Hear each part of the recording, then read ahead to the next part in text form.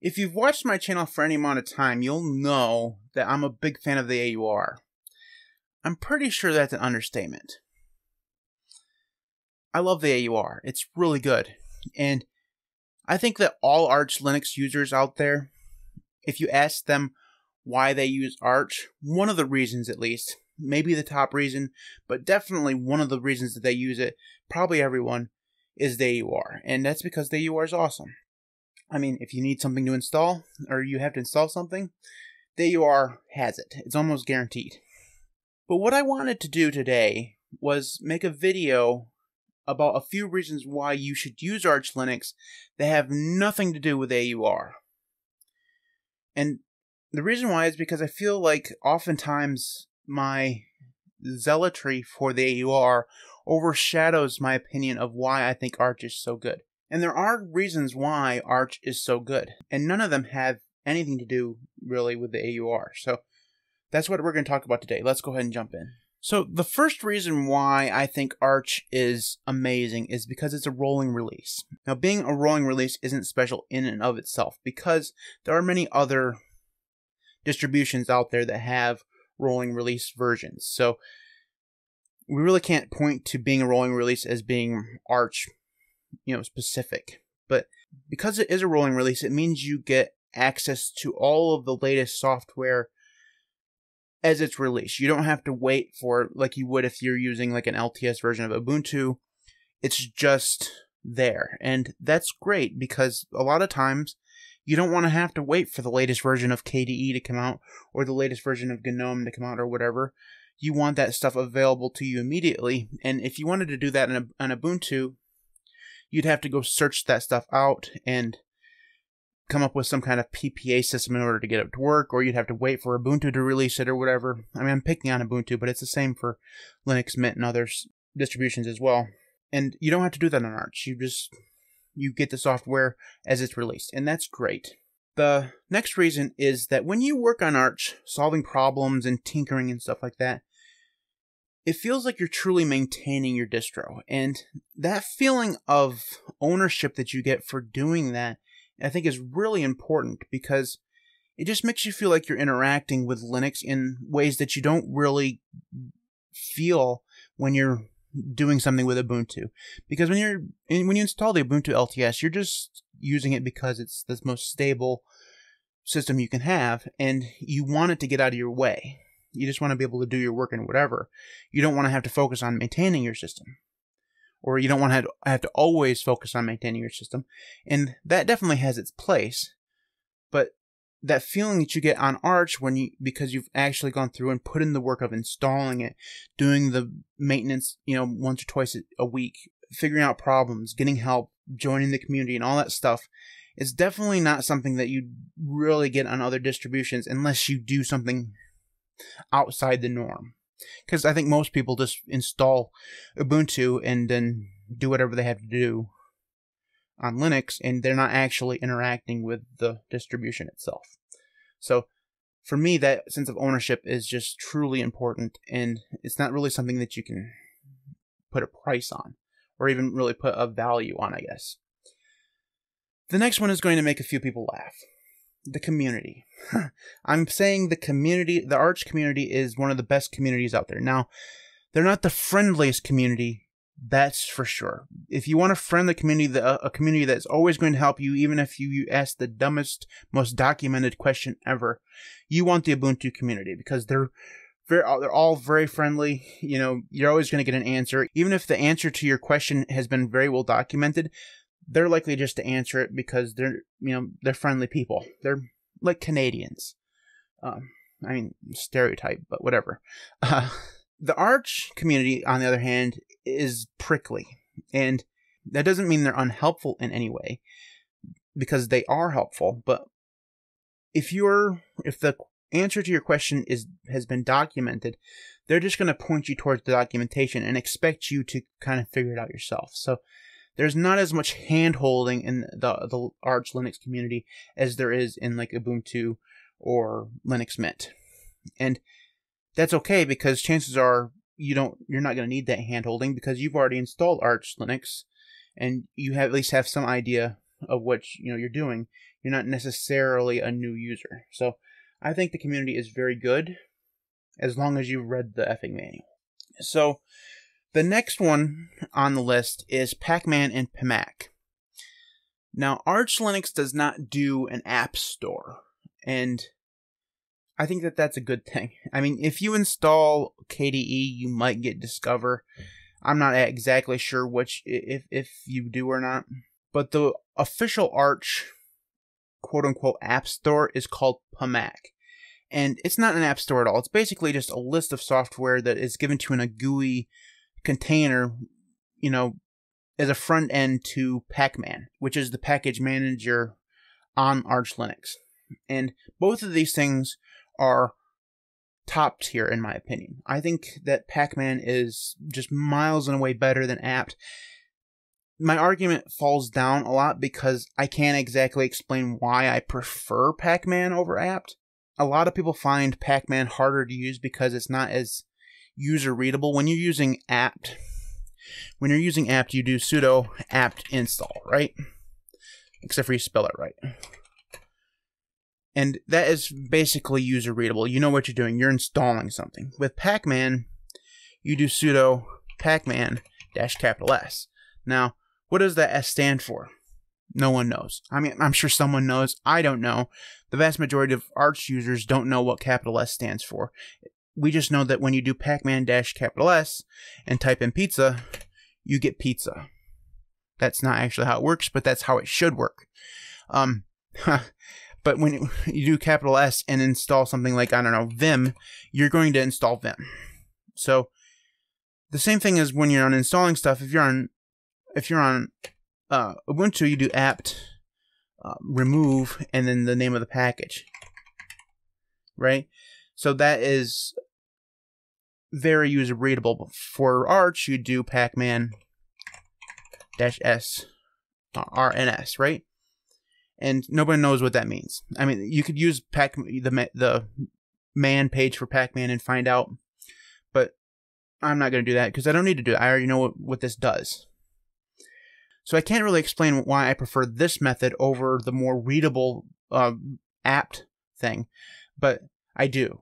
And I think maybe because it feels more nerdy, I guess, is one way of putting it. That's not really a good reason, but it's definitely the reason why I think that Pacman is better. I also think that apt gets a bad name because of PPAs and stuff like that on Ubuntu and Debian. You know, they're not really the same thing, but it's part of the whole system of package management on Debian-based distributions, and it's not as good as what you get with Pacman, because with Pacman,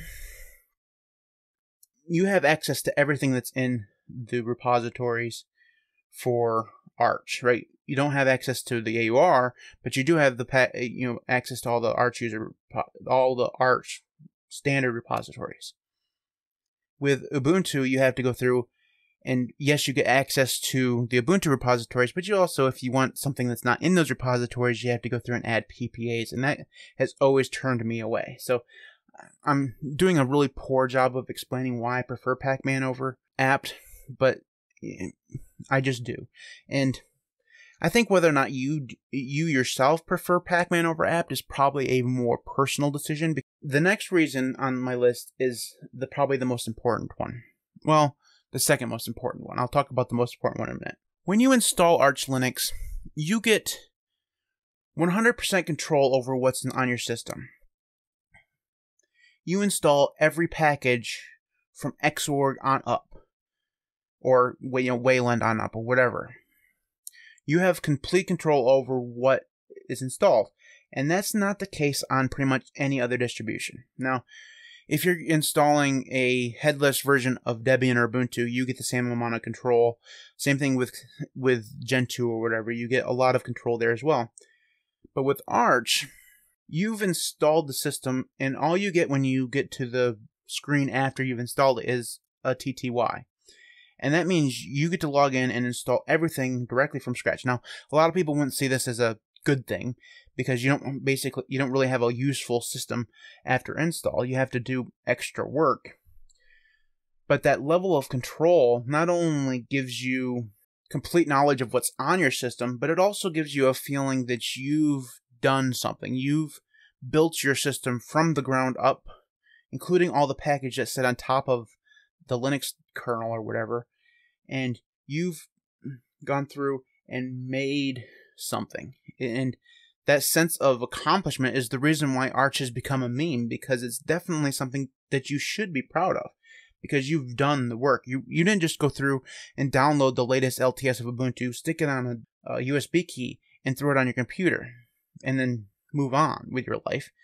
You've actually gone through and done real work that will allow you to not only use your computer efficiently, but also have an idea if something goes wrong, what might be causing the problems that you're having. So I think that's a really big deal, and it's not something you see on a ton of other distributions. Most of the other distributions are just set and forget, and you've done nothing to, build that. So if something goes wrong with Ubuntu, you're going to have to do extra research because you don't necessarily know everything that's been installed on your system.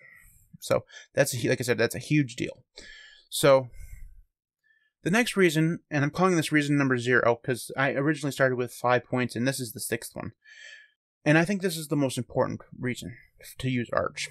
And that is the Arch Wiki. So this is the Arch Wiki. Specifically, this is the MPD page in the Arch Wiki.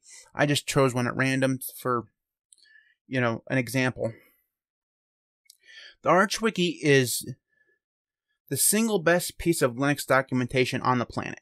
And I would fight anyone who argues that, because it is so good. And it's so good that other distributions often link to the Arch Wiki because it's so good. It's not only extensive, but it's also very well written.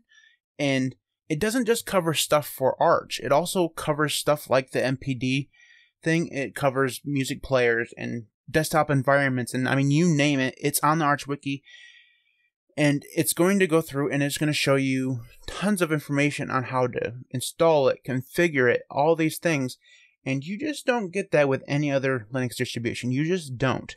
Now, Ubuntu has its own wiki, but even the maintainers of Ubuntu will tell you that the Ubuntu wiki is inferior to the Arch wiki. They're in awe of it. And they should be, because this is really, really good. And if you have a question about Arch, or even just about Linux in general, come to the Arch Wiki, because it is so, like I said, it's so extensive. And if you had to ask me what my favorite part of Arch is, I'd probably still say the AUR, but the Arch Wiki would be very, very close to being right there with it, because anytime I have a question, or anytime I need to figure out how to configure something like MPD, this is where I come. I don't go to the MPD documentation, because chances are the MPD documentation is not nearly as good or as extensive as what's on the Arch Wiki. So just check out the Arch Wiki. Even if you're not going to use Arch, you should definitely check it out, because it's really, really good. I love the AUR. I do. And it pained me not to put that on the list. I was just going to put that as like the reason -1 or something, like because the AUR is so good. The AUR, right? It is a good reason to use Arch Linux, but those ones that I talked about before are still excellent reasons why, even if you have no interest in the AUR, even if you think that snaps are perfectly fine, or the PPA system in Ubuntu is perfectly fine, or you use Flatpaks or app images or whatever, even if you think all those things are perfectly fine and you actually prefer those things, I think that the reasons why I've listed today are a good reason why you should definitely check Arch out. Now, most of the things I talked about today will apply to Arch-based distributions as well, except for the whole control over what you install in your system. Because if you're installing Endeavor OS, you're not going to get nearly as much control over what's installed, out of the box as you would if you've installed Arch by yourself. The only exception really to that is Arco, which gives you a ton of control over what's installed. But even Arco is going to install some things by default, whether you want it to or not. So it's a level of control that is taken away from you just a little bit by using a derivative. But it gets you past the hurdle of actually having to install Arch Linux, which can be a pain in the ass. So in the comments below, let me know what your favorite reasons for using Arch Linux are. Or if you've never want to use Arch Linux, let me know why, because chances are there's probably some Debian fanboys out there. I know there definitely are. So I want to hear from those people and let them school me on why they think Debian or whatever is the best Linux distro. So just let me know in the comments below. Make sure you follow us on Twitter at the LinuxCast. You can follow us on Facebook at the LinuxCast, and you can support us on Patreon at patreon.com/LinuxCast. And anybody who supports us on Patreon level 2 through 5 will get early access to all of our videos, usually about 12 to 24 hours early, but you still get early access, so you definitely check that out if you're interested in that. I'd like to take a moment to thank our current patrons: Devon, Marcus, Meglin, Donnie, Marek, Camp, and Mitchell. Thanks everybody for your support. Thank you for watching. I'll see you next time.